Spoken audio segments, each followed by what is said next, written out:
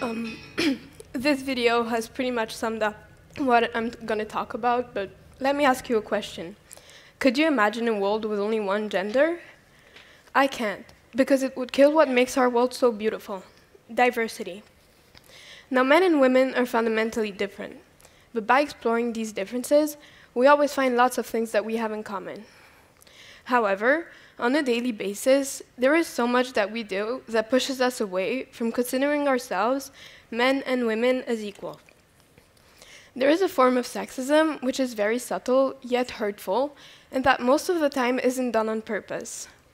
An example of it is the number of expressions that we use every day while talking to the people around us.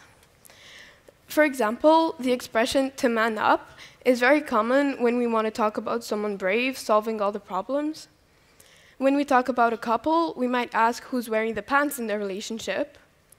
We might forgive immature actions from a boy by saying boys will be boys, when no one would say the same when a girl behaves rudely, and I don't think that's fair.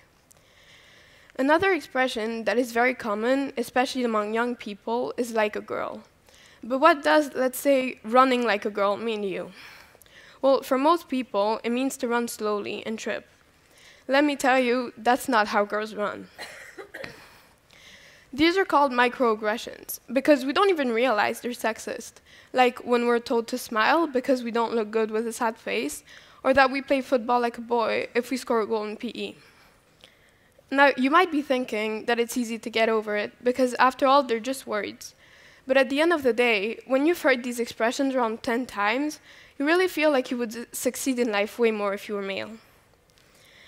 Now, we can think of these phrases as insignificant, but we need to realize that they're reinforcing hugely the idea that girls are weak, and even worthless, and it pushes men and people in general to ignore aspects of their personalities that are priceless, and that should be brought up more often.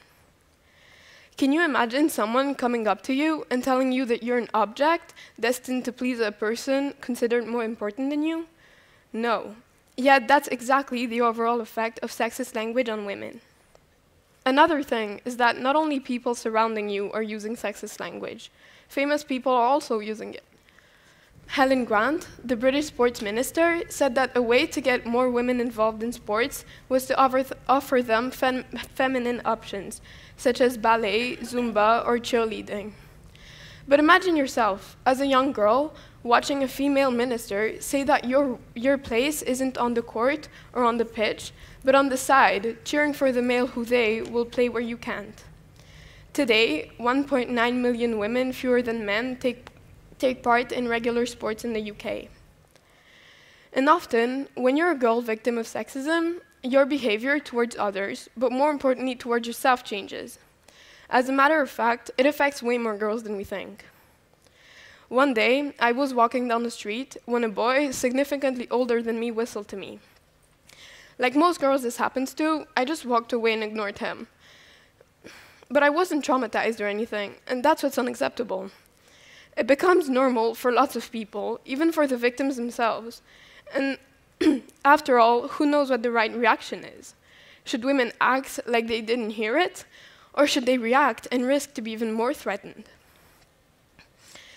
And if you think about it, dogs and animals are whistled. But am I an animal? Are women animals?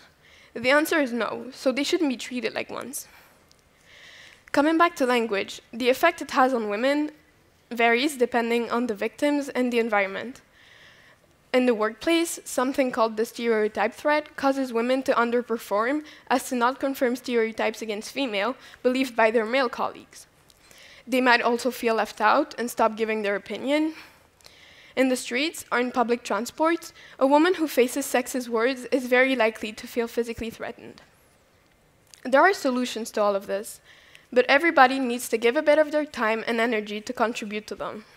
Protesting is a short-term solution that's been very present over the last months, portraying women powerful and realistic rather than sexualizing them, encouraging young girls to take part in sports such as rugby or boxing, where there are too few women at this point, and teaching girls that it's okay to say no, and how self-blaming is not the solution.